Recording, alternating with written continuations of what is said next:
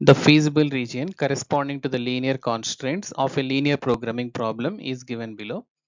Which of the following is not a constraint to the given LPP, linear programming problem? So here the diagram is given. You can see that first at one line equation x plus y is equal to 2.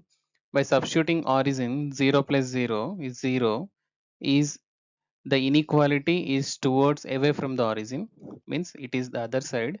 We can say that 0 should not satisfy, which means we can say that x plus y should be greater than 2 or equals to 2.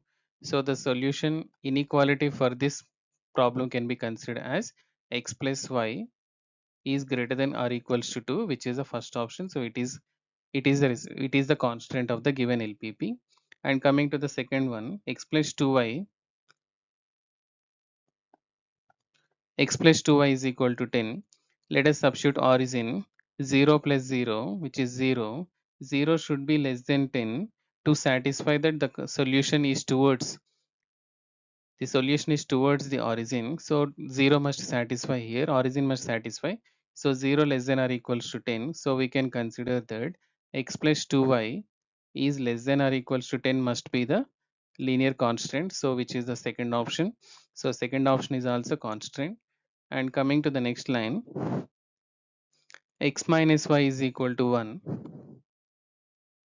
So we can say x minus y is equal to 1 here. Substituting the origin, and here we can say that the shaded region will be towards the origin. So it must satisfy 0 minus 0 is 0, less than or equals to 1.